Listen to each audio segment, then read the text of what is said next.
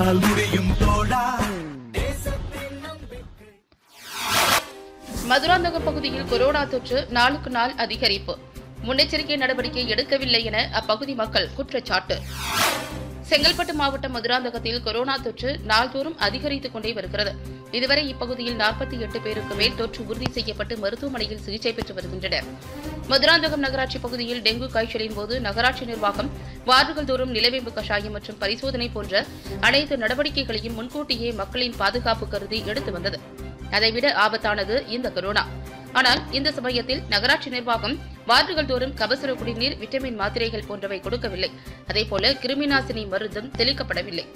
இப்பகுதியில் உள்ள ஒருவருக்கு தொற்று என்றால் அவரை மருத்துவமனையில் அனுமதித்து சிகிச்சைக்கு அனுப்பி வைக்கின்றனர். ஆனால் அவருடன் இருந்த மற்றவர்களை தனிமைப்படுத்தும் விதத்தில் மதுராந்தகம் அருகே உள்ள ஆண்டாள் அழகர் பொறியியல் கல்லூரியில் தனிமைப்படுத்தி வைத்திருந்தனர். இப்பொழுது அந்த கல்லூரியில் முழுமையாக தனிமைப்படுத்துவோர் நிறைந்துவிட்டதால் தனிமைப்படுத்த வேண்டியவர்களை சென்னை அருகாமையில் உள்ள SRM பொறியியல் கல்லூரியில் தனிமைப்படுத்த அனுப்பி வைக்கிறார்கள்.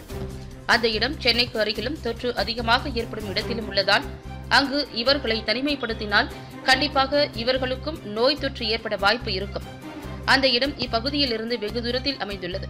எனவே அரசு உடனடியாக இப்பகுதியில் உள்ளவர்களை தனிமைப்படுத்த வேண்டும் என்றால் சுற்றுப்பகுதிகளில் உள்ள கல்லூரிகளிலோ மண்டபங்களிலோ தனிமைப்படுத்த வேண்டும் என இப்பகுதி மக்கள் கோரிக்கை வைத்துள்ளனர்.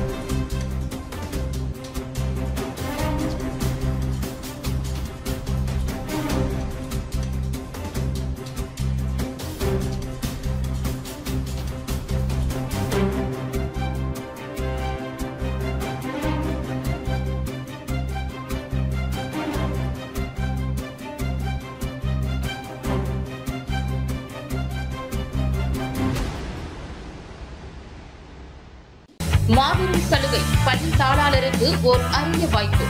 தேசத்தின் நம்பிக்கை மூலமாக உங்களுடைய பள்ளி வாகனத்திற்கு இன்சூரன்ஸ் செய்து அதிகபட்சம் 40% வரை டிஸ்கவுண்ட் பெறுங்கள்.